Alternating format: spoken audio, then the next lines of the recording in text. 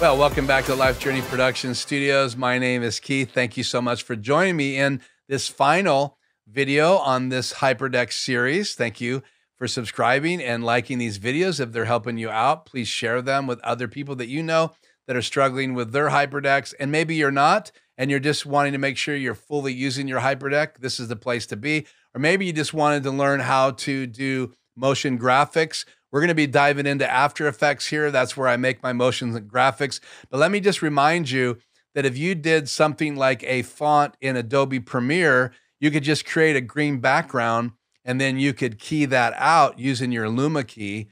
And that would work as well to play an animated graphic inside your Hyperdeck and make it a part of your presentation.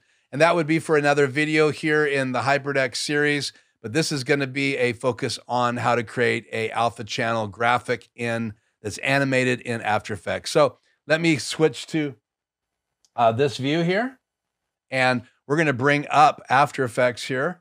And I have an icon right here on the bottom of my screen. So this should open After Effects. And again, you can subscribe to Adobe Premiere. After Effects is part of a big package you can get. I think it's about $60 a month if you want everything that they have. Or there's other packages that would just include Adobe Premiere and After Effects and things like that. I would suggest you have Photoshop, Lightroom, Adobe Premiere, Adobe Audition, and After Effects if you were going to have a package of products, because that gives you everything that you're going to pretty much need to do what we're talking about. If you want to do some high-end 3D graphics or do web design or some of the other things, then you may want to integrate some of the other software. So we're going to create a new project. I want to do a new composition inside that project. And I want it to be a HDTV 1080p 29.9 frames a second. That's just what I normally use in the studio. But you could change this to other frame rates right here. But that's what I'm going to use. And I want to make sure all these settings are correct and title it Motion Graphic.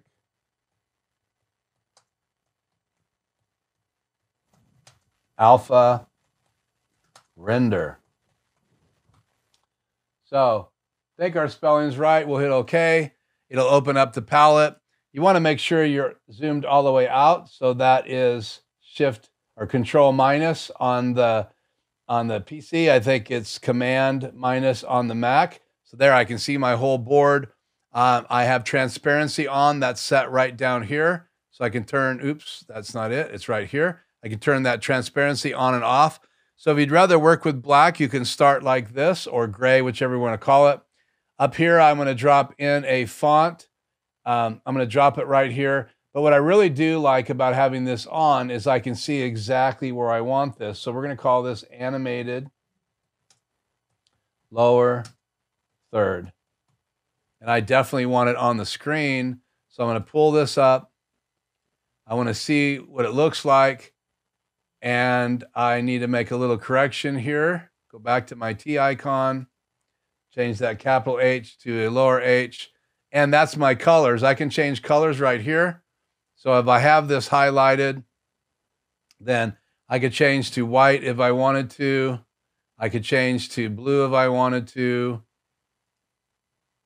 And I can add other things here as well, like an outline, clicking right here. So if I wanted to add a black outline, I can. We're going to go with my colors and go yellow and a black outline. And I can increase or decrease that black outline right here. But just for the sake of this right now, we're going to go like that. I want to see where it's landing on the screen and the size. So I'm going to hold down Shift and this top arrow with my mouse. Hold down my mouse, click on this. Click on it, then hold down my Shift and resize it. So you click on the top arrow first, hold down your mouse button, then Shift, and then you can change the size of this. And I want it to end up right here. So we're going to shrink this window down by grabbing right here. And then here's all the settings for that layer. I only have one layer graphic. I can add other layers. I could add a box down here. That would be for a different tutorial. I want to open up all the options here. I want to open up transitions. I'm not going to do anything crazy with the text, but I could change the path. I could change the options here, but we're just going to work right now with transform settings.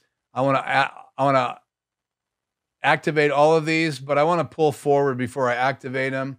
So I'm going to pull forward right here to 5 seconds. Then I'm going to activate all of these because that's where I want it to lie when I get 5 seconds in here. So now I can pull this arrow back to the beginning of this clip. This is just like an animated video clip.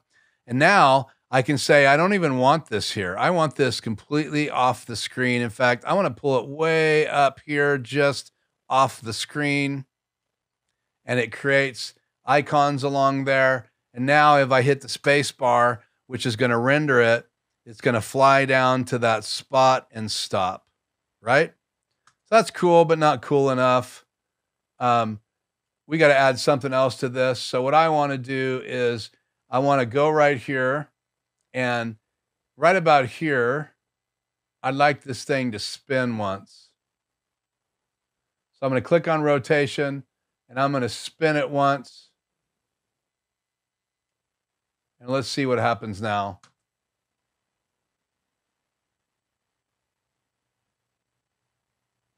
Yeah, it popped in the side. That's cool. We'll just leave that like that. We're going to look at it without the transparency on one time. And I'm just shooting from the hip here. And it's popping in from the bottom. That's kind of cool. So we'll use that. So now we don't want it this long. I would really like it to replay. If I want it to sit here for a while, I'd come down here.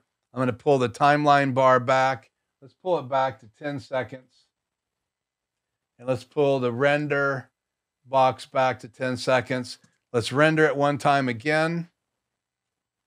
And once it's all green, which it is right now, it's all animated and ready to be exported. Now we're going to look at how to export this with an alpha channel.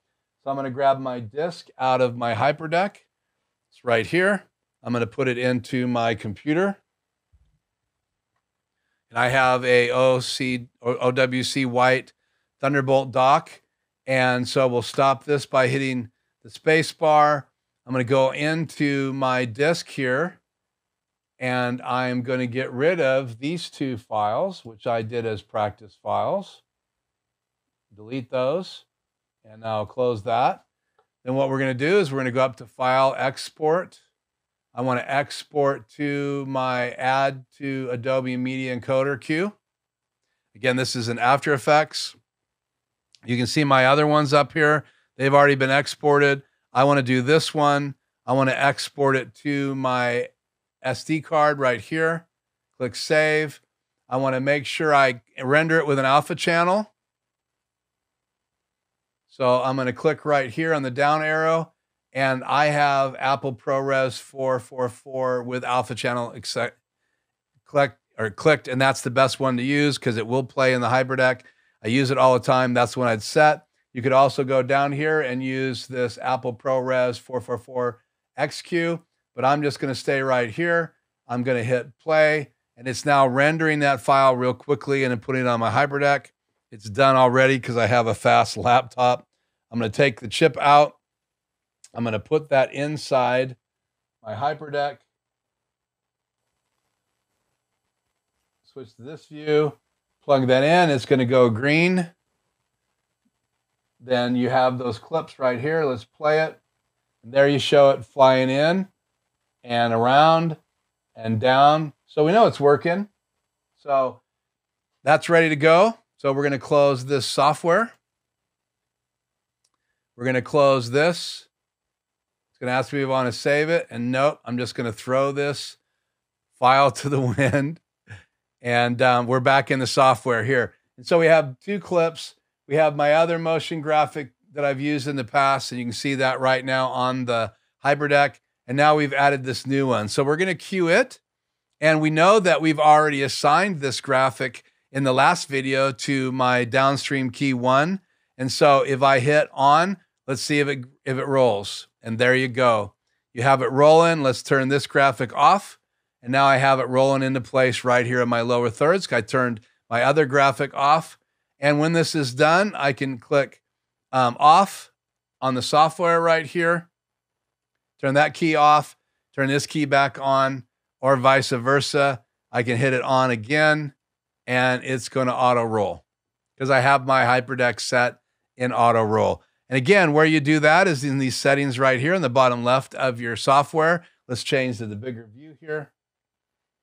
So right down here under settings at the very bottom left of the screen, you turn auto roll on right here. And then anytime you cut to your Hyperdeck, whatever you have on there is going to auto roll, hit save. And anytime I turn this on, that graphic is going to auto roll, and you're going to see it fly down here. Get this out of the way, and there it's rolling. So that's going to roll. It's going to play for the 10 seconds. And there you go. So that's how you make a graphic in After Effects.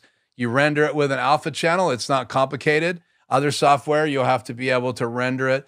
You could also render it with a green background if you don't have something that can create an alpha channel, and you can create a transparent graphic. But again, it's not going to create an alpha channel. You have to be able to render it with an alpha channel in order to do that.